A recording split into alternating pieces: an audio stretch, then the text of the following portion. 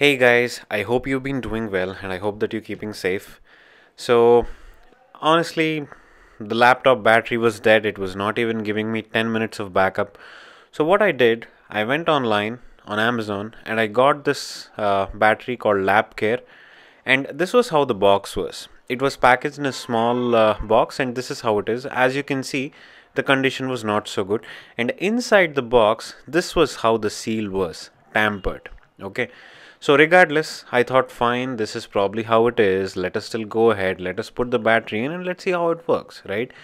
So I let it be. I went ahead. As you can see, this battery didn't even look new. Okay, so as you can see that it did look used, and moreover the box said lab care. This thing said lab kit. Okay, see this place, the barcode, the gum sort of thing over there. So yeah, definitely not a new battery. All right, so I thought fine, just let it be.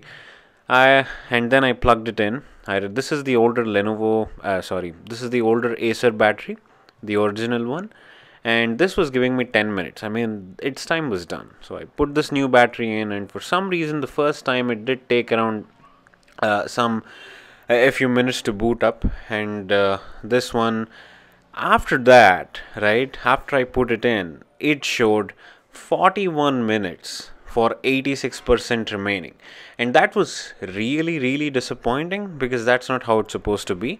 And at the end, it didn't even give me that much. It shut down in like 20-25 minutes. That's all. So obviously our faith is on Amazon, right? Because I raised a complaint to Amazon, and this time they sent me a different battery. The packaging was much better. It came in a box, all right, and the box was new. I knew the box is new. And the seal also, it was not tampered with, but it just came off very easily. Okay, it didn't take me any effort to pull that seal out.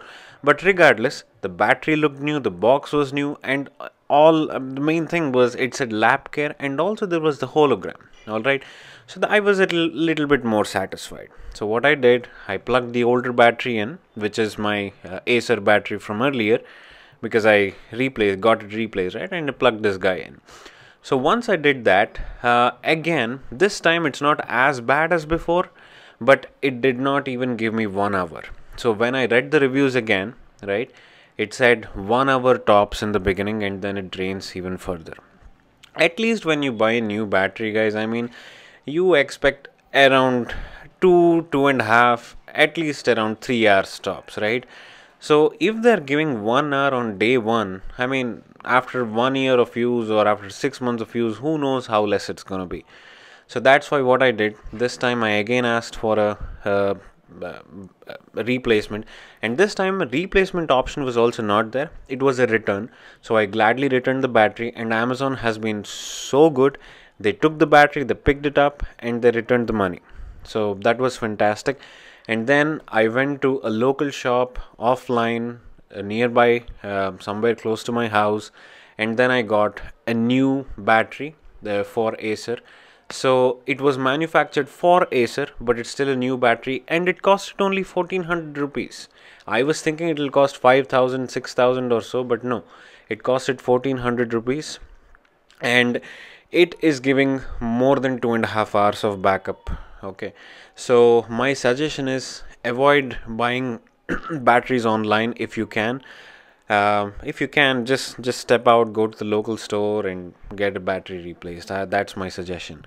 I hope you found this video informative. Thank you so very much for watching, and have a lovely day ahead. Peace.